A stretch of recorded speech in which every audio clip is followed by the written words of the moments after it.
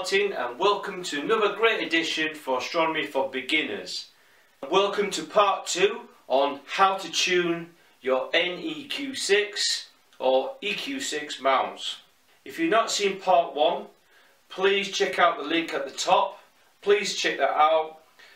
Again, if you've not seen part 1, I suggest you go to part 1 and watch that video first. Basically that covers a lot of information prior to undertake this DIY project. So I recommend that you watch part 1 first before you start watching part 2. There are a series of certain procedures I will go through. So let's get on with part 2, and this involves a lot of work. I'm going to strip down this EQ6 mount, okay, down to its bare structure, but it's going to be step-by-step instruction, right, to give you a good inkling of what this work involves. So if you do decide to undertake this project, please feel free. Again, check out part 1. All the information is there in part 1, so I'm not going to go through into depth of those things. So what we're going to do is now, again, please hit the like button, okay? Please support Astronomy for Beginners. Hit the like button. Will only increase the video out, pushes the video out so it gets noticed more online, okay, especially in the YouTube community. Again, please subscribe onto my channel. Hit the notifications tab, and this will activate any confirmation that you receive for the other parts of the video of this project. So it's very crucial that you don't miss out any of the parts. So if you do feel like you want to undertake this project, you're not going to miss anything out. So what now we're going to do is we're going to proceed onto the work, and let's super tune this mount. So the first step is to remove the telescope tube and remove all the counterweights on your mount. You can in fact work on this mount when it's secured onto your pier or your tripod. The reasons why I left it on there, it will support your mount as you're stripping it down. You can take off the actual mount head itself and work on the floor, but to be honest with you, I don't really like that. I like to keep things, my work areas clean, particularly when you're taking gears apart and delicate components, alright, and risk getting dirt and grime onto the gears, and plus you take electronic parts out which can also get easily damaged. So I like to secure my work onto the pier itself, like you just shown here, so you can work like this. The first step is we're going to lock the clutches like so, so the RA axis is not going to rotate, and we're going to remove this side panel here using the Skywatcher cross point or Phillips screwdriver. Just be careful when you remove the last screw. The motherboard might, the side cover might pop out. If it doesn't, you can use a screwdriver like this, alright, just to prise it out gently. Use a flat point and just gently prise it out, like so. This will expose the motherboard.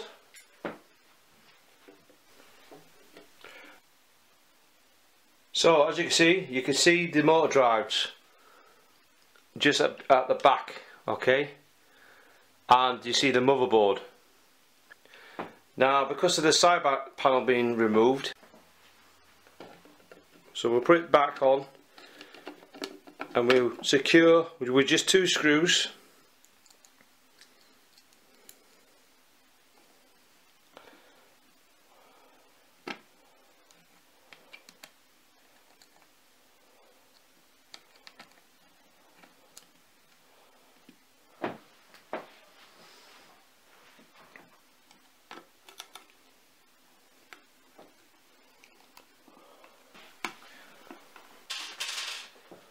The circuit board should be now insecure, so you can remove these two screws here.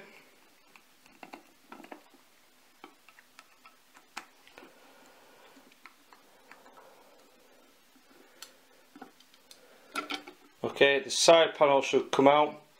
Now you've got to be careful to hold the side panel, because if you let it drop, you can damage some cables. So carefully remove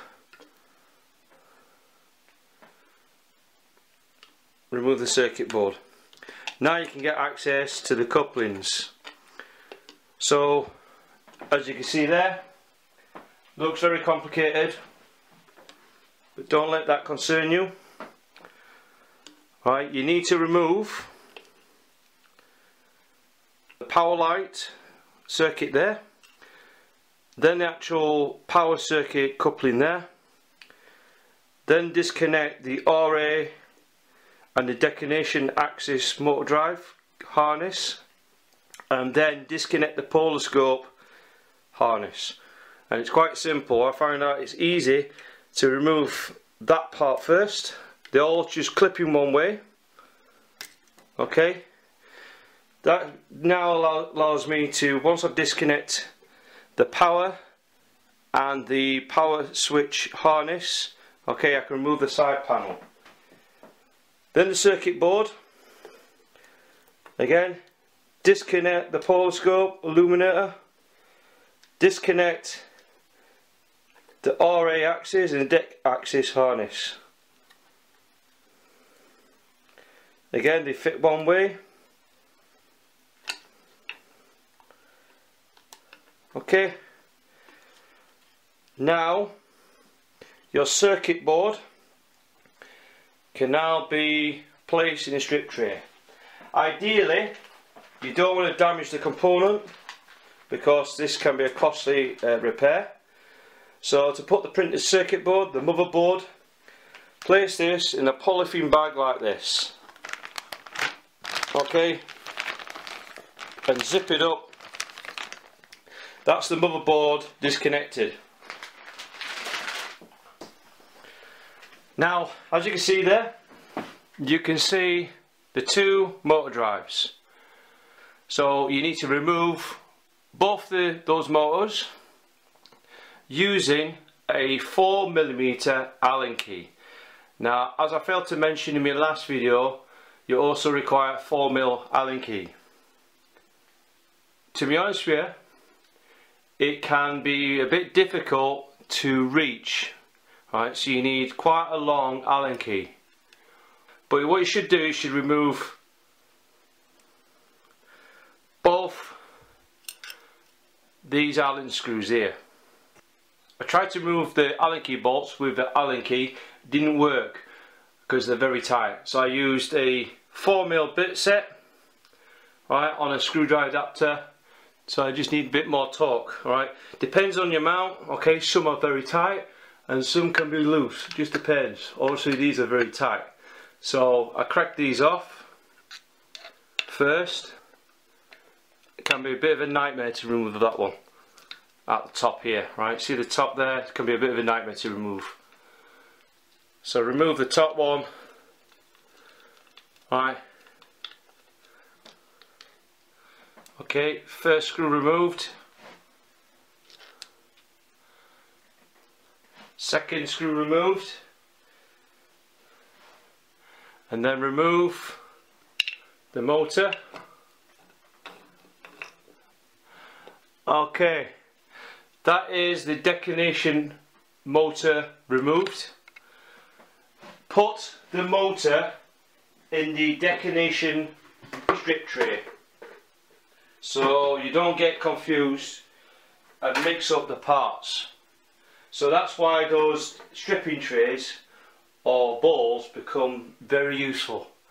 So now, as you can see, as you remove one motor, you can clearly remove the other one now a lot easier using the 4mm Allen key, because I've already cracked these off. Remove the last bolt. Okay,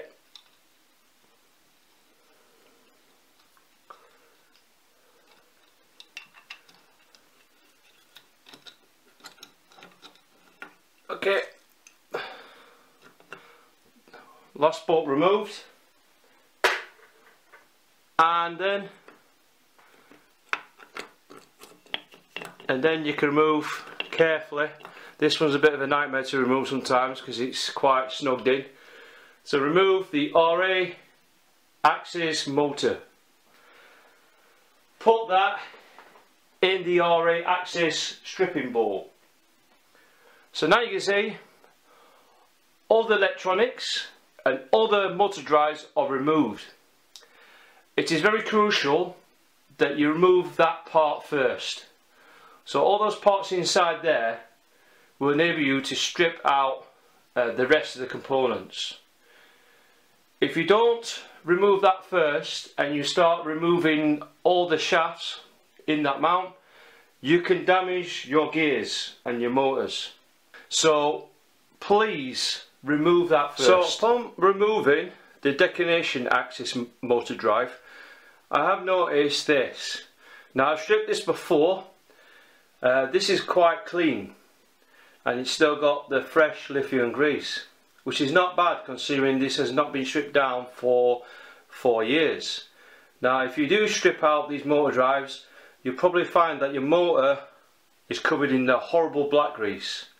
Now the newer EQ6 and NEQ-6 mounts have now got a clear transparent grease, which is good. However, it's not great, but it's better than the black grease. So as you can see, I'm going to show you what I meant by the backlash, and as you can see there, there's quite a bit of black backlash there, and don't forget these are tightened up and meshed together. So as you can see there, already I can see what the problem is with these gears. Now gears, doesn't matter how precision or how well made your gears are or how engineered these gears, you always get some form of backlash between spur gears. It's the way they are, and you can see there's quite a bit of backlash, which there's quite a bit of movement. So this is the reason why I'm going to adopt for the Rowan belt modification. And thanks for a lot of help from our loyal Astronomy for Beginners members. Some of the guys have done the belt modification and they told me this is the reason why they changed it, and I can see now, and that's the reason why I'm replacing these gears for a different drive system. Remove bottom end cap for your polar scope.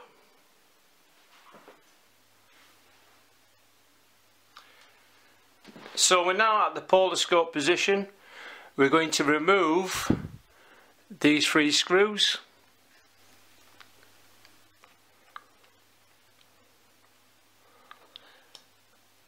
Okay, and then remove the retaining ring. Now, as we take a closer look, you can see if I loosen the RA axis, so as you can see there is 4 of these Allen screws. You need to remove all 4 of these using a 2mm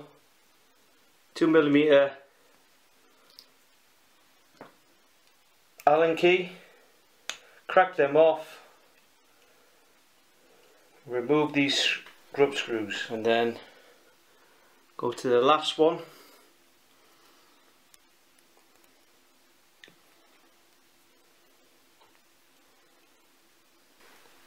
So with those grub screws removed, we just got to clean up this area because there's quite a bit of grease.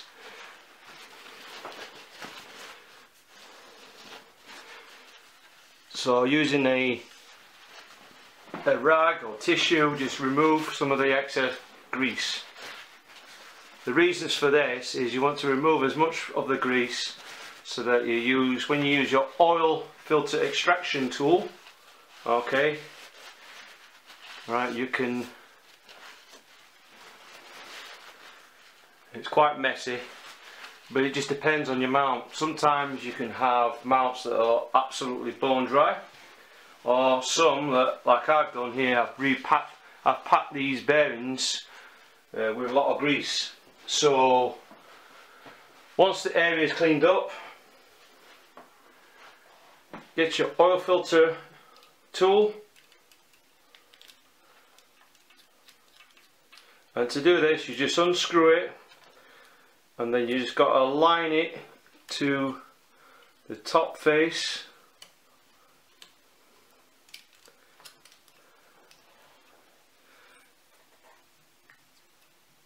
Right, and then once you tighten it up, you just turn it, and it'll start to slack.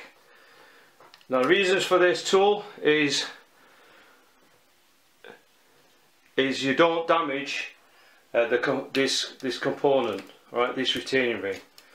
So it may be a little bit stiff, but it's better to. We're now going to remove, using the 3mm Allen key, and we're going to remove these 3 grub screws that secure in the Lost Mandy clamp.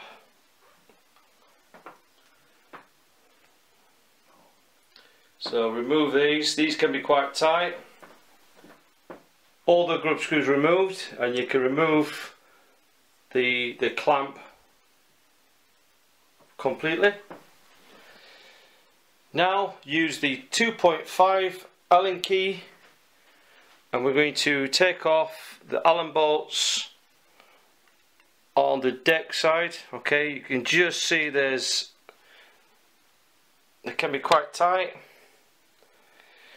Now if that's in the way, you can remove the clutch clamping screw. Okay, you can remove that completely.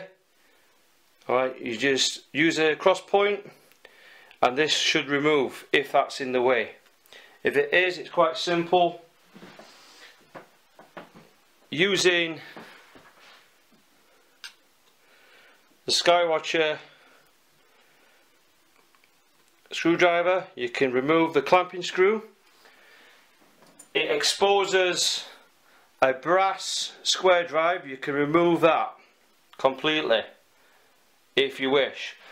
What's behind there is like a rubber bung, alright, that clamps the counterweight shaft, alright, but you don't have to remove that completely. So now, once we remove the locking lever, we'll then take off the existing grub screws. Some grub screws might not come out, so don't worry about that.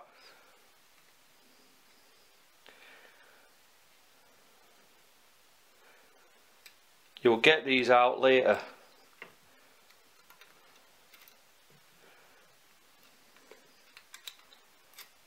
Once all 4 Allen bolts are loose, this can be quite tight. So you can use that oil filter extractor tool to unlock that. But from the look of that, it's actually quite slack, so I can just go, yeah, I can just remove the whole counterweight shaft completely.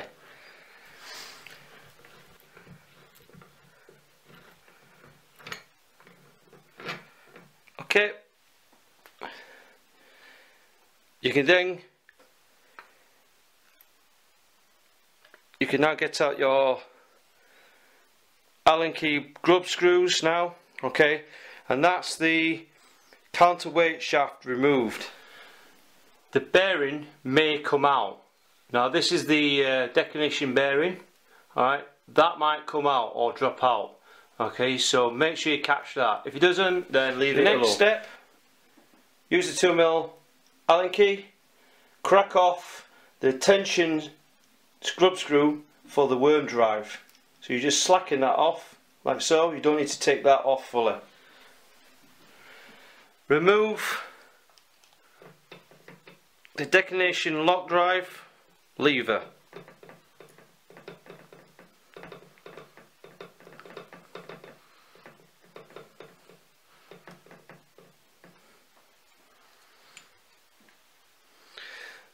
Then remove the brass drift. Now if this is tight, then use a spanner to unlock it. So you remove it. Just be careful when you're removing that part, is there might be a rubber bong that might come out of there. Use the 5mm Allen key and slacken the declination 4 bolts. These can be quite tight. Just slacken these. Don't remove them.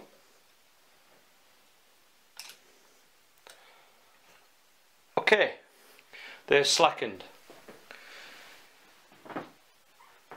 With the 4 bolts slackened, get your NEQ-6 Rowan Engineering special tool. Now, the reason why I've got this out now is if you remove the shaft, you're going to have to support this plate onto the vise. But to make it a little bit easier, you can use this tool to remove these end caps. And to do that, you line up the 2 pins along these covers. As you can see, there's holes there. Right, you line these 2 pins. All right, these pins are removable. All right, so it has 2 functions. So you line up these pins like so, in between the holes, using a screwdriver like so, and all you do is twist. Now these can be very tight or very loose, just depends. And then once you've cracked them, you can then begin to remove the end caps. This exposes the actual bearing itself in there. Okay, what you do is remove all 4 of these end caps. So again, line up the pins along the holes, crack it off.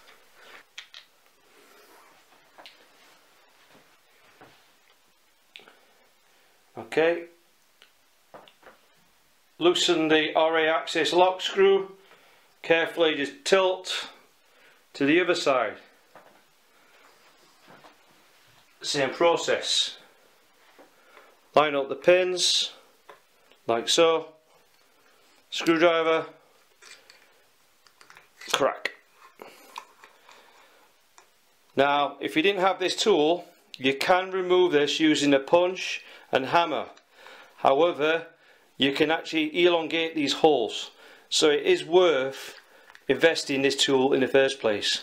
For circa £12, it's perfect. Right, you're not going to damage your end caps, and plus you can use this tool again. So when you do a strip down for the next 4 years or so, if it requires it, then this tool serves a huge purpose.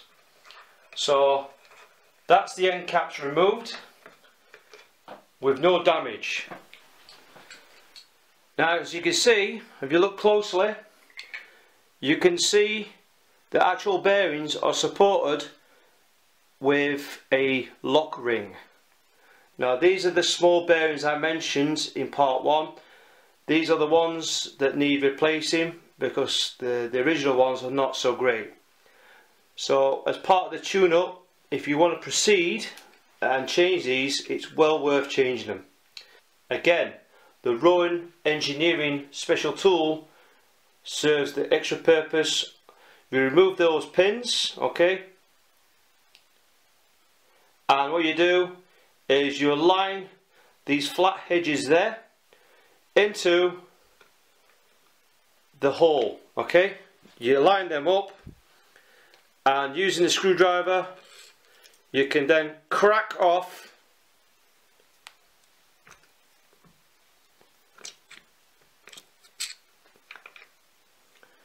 these lock screws. Again, do the same to the other side. They can be tight again, crack them off. Now you can secure this onto your vise, but with this top tip you can actually take all these retaining lock screws off while the mount is on situ, like this on the tripod.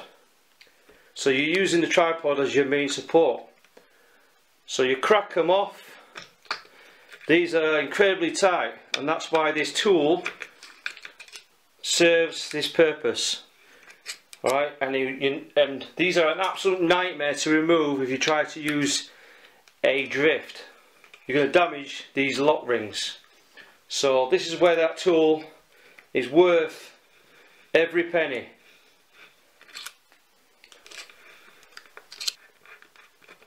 Okay,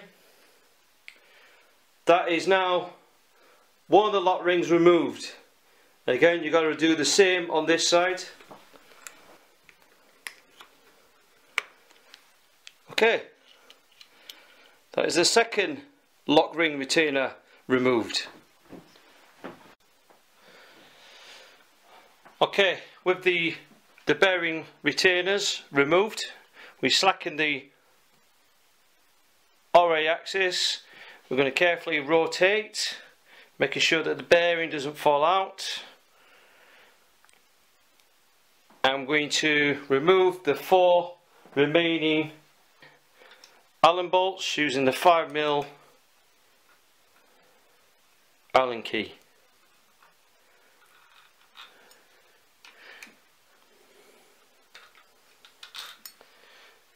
They're all the same size, so you can't get them mixed up. Okay. That's them removed. We can now remove the complete shaft. Now just be careful to grab one hand here at the back so that your bearing doesn't fall out. Okay, that is the shaft removed. As described in Astro-Baby's blog, please check that out. If you see this seal, this is a spacer washer.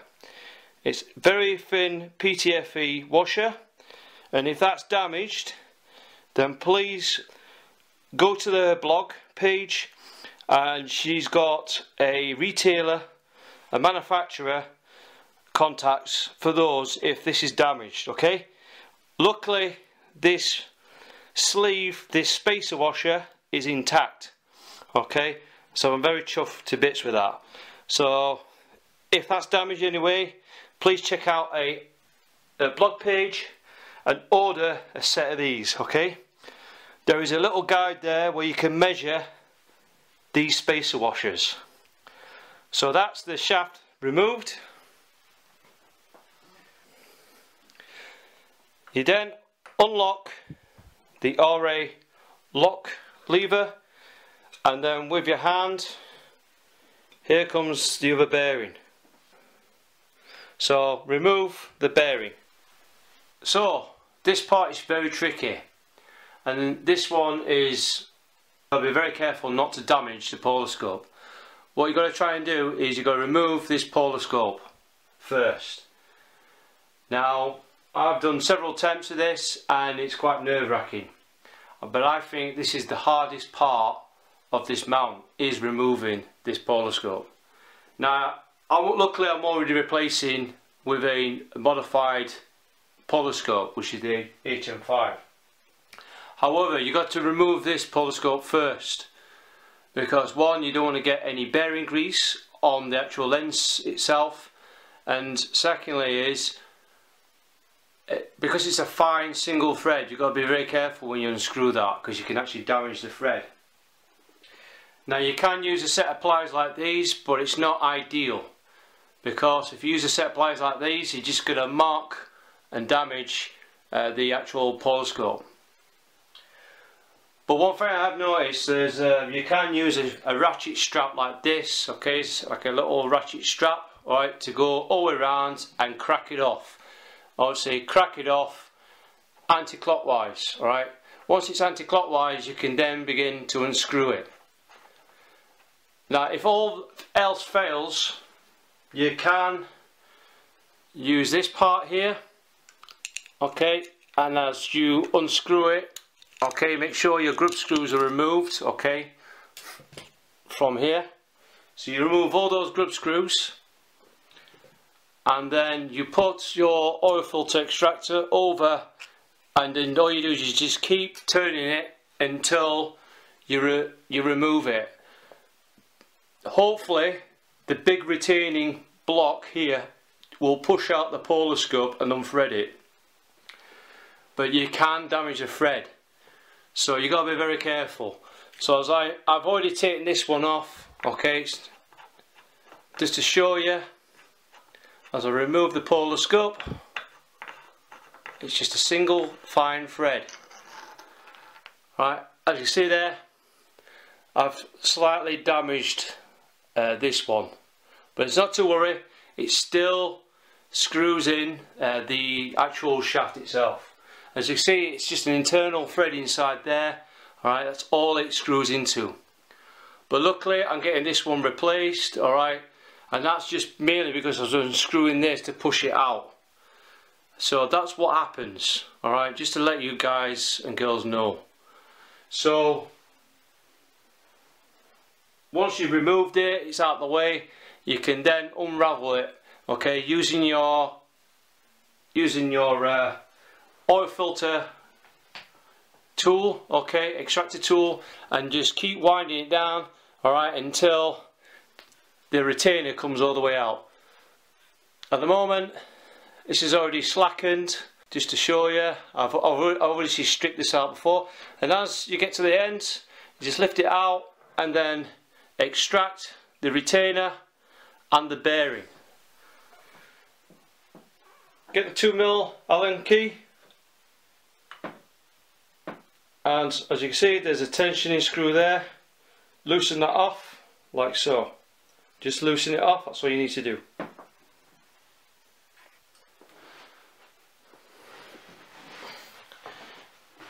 Get your 5mm Allen key. Obviously ensure that your RA axis is locked, and crack off the Allen keys, the 4 Allen keys here. Okay, crack them off.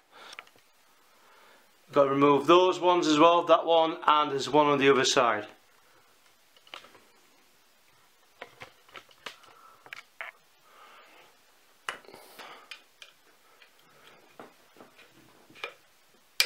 Okay, all 4 cracked. I can then remove the thing in a water like that. There you go. So obviously when you slacken the bolts from the side plate here, is slacken them and then lift the whole thing like that, then take the bolts out. So what you should have is 2 major assemblies. You got the main RA axis head, and you got the declination gear. Okay, so 2 major assemblies. Now there's one thing I need to highlight, is this. Now if you take a look at this, as I mentioned before earlier on in the video, there are some washers or spacers. Now these spacers are PTFE Teflon washers, alright, and there's one on this side. Okay, you can just see it. Now the reason why I highlight this is I advise you to take pictures of these parts. Remember, do not mix these washers, right? These are not the same size, alright? These are mated together with this mount. Okay, so do not mix and match these washers. Take a picture of these, okay, with your phone or whatever you got, a camera. Okay, take the pictures before you start disassembling all the other parts. So again, they're different size washers. Now the idea is to check, see if they're not damaged. Again, if they are, please go to Astro-Baby's blog page, alright, and locate, there's a link there to order these washers, alright. These are special kind of washers.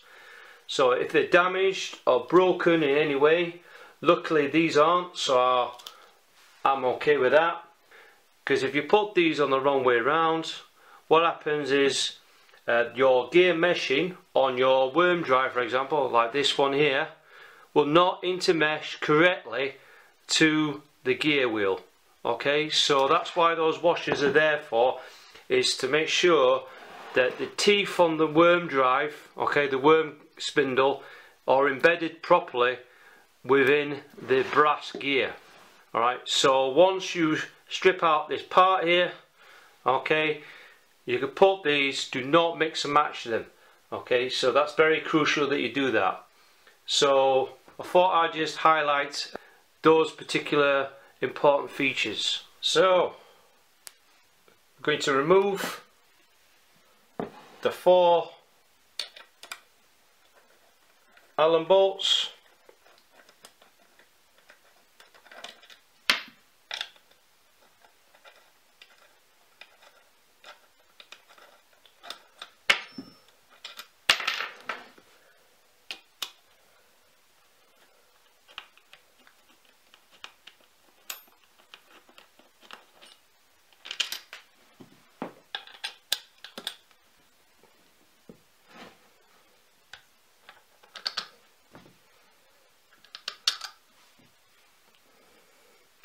Okay, and then this cover should come out. So once the bolts are removed, there is a certain knack to remove the remaining parts. So the trick is slacken the setting circle. Okay, there's 2 bolts. So slacken the setting circle screws. Alright, there's 2 of them. Once they're settled, place a bit of rag, alright, so you don't damage the spindle or the shaft. And what I've done is, what you do is everything should just slide out.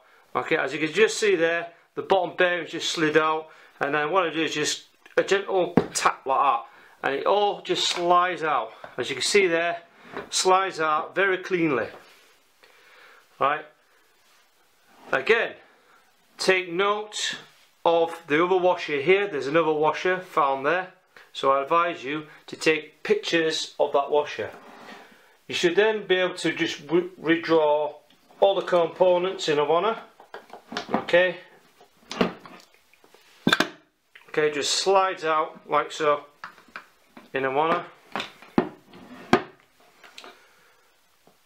Again, there's more washers. Take pictures of these washers where they're placed. So another tricky part is I'm going to remove all the components out, slide all the bearings, the brass gears and all that in a wanna. Just bear in mind that I'm not going to touch that washer. I'm going to grab both my hands here, holding the brass gear and all that, and I'm going to slide this up using the weight of the head.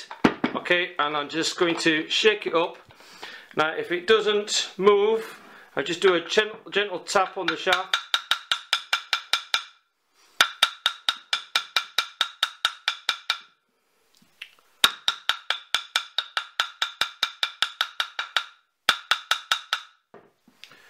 Okay, if it doesn't go, just keep wiggling it, it will free off. Okay, it takes several attempts. Now if it doesn't come off, then what you're going to have to do is put this in a vise, and then it should come out. Also the other way is to just gently prise everything out, slide everything out as well. Okay, then this bearing comes out. Then you can just use the weight, or you can just use the weight and it just pops out like so. So a whole lot should pull out. So it comes out cleanly, and there's the shaft, and I have done it without damaging the bushing here. Okay, so that's the whole mechanism out. So we've got the RA drive. We're going to extract the setting circle.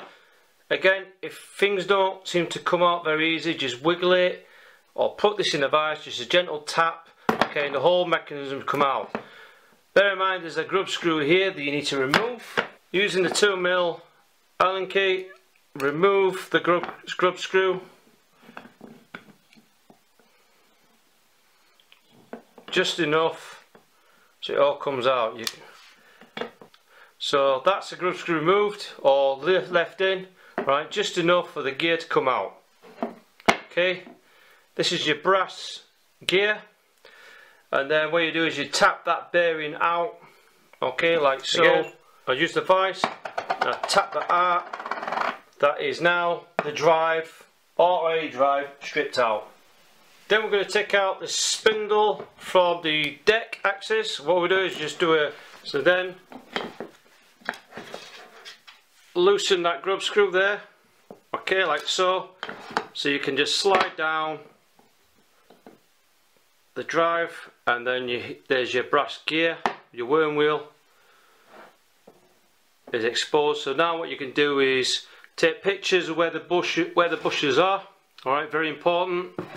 And then what you're going to do is you're going to take out these bearings, all right, in a wanna, take those out. So with this part is to get the bearings out, put this in the vise, okay, and what you're going to do is, as you can see there, I've just used my punch and I've been tapping the sides in a race, okay, the outer race there. You can just see that part there. This part you should be hitting here, okay, hit that part there and it will come out.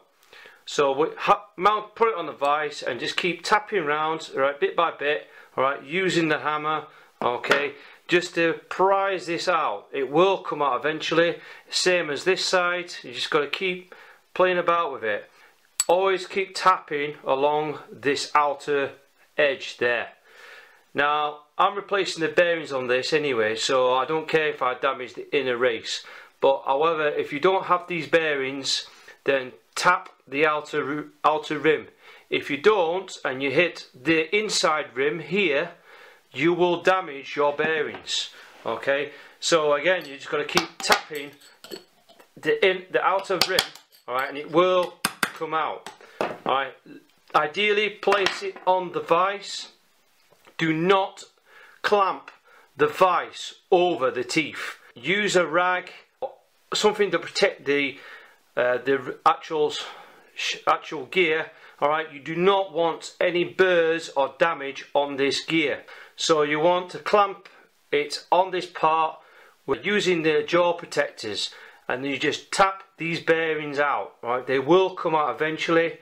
Alright, but do not, under any circumstances, tap the inner race.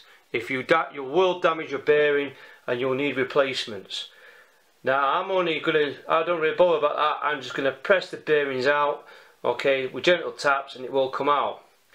You can, if you do have bearing extractor tools, right, use them as well. Alright, if you've got any bearing pullers, okay, use them by all means. But again, these are not highly pressed in, alright, they're not, alright, they do come out very easily. So you just need to just gentle taps and they will come out eventually. But again, do not clamp the actual gear on the vise teeth, because you'll damage the teeth here.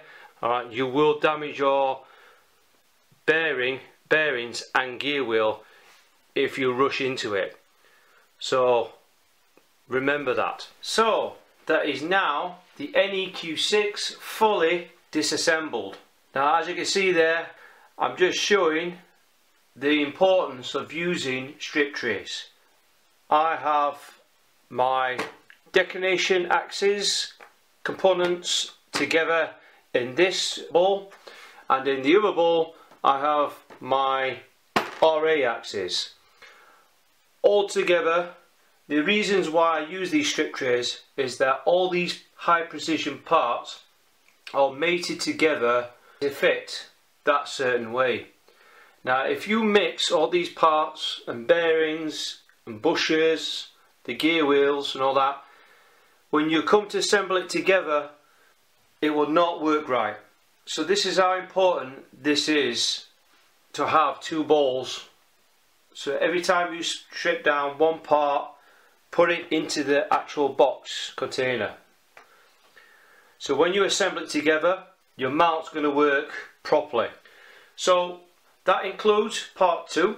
So again, all the descriptions of the parts are listed below. Alright, these which were featured in part 1. Again, please check out part 1 as well. Alright, reference the parts. So if you like my videos, please hit the like button. I appreciate the support. And again, please subscribe onto my channel. That is very important. Again, if you want to undertake this project, you want to be notified of the new parts coming soon. So keeps you updated so that you don't miss any important parts of my videos as I progress through my project. So please subscribe onto my channel and please hit the notifications tab. We're available from the Astronomy Beginners Facebook group. Please join that group. There's a lot of good information from experienced astronomers and astrophotographers out there. Alright, I advise you to join that group. And again, thanks for watching. Look forward to part 3, and I wish you all clear skies.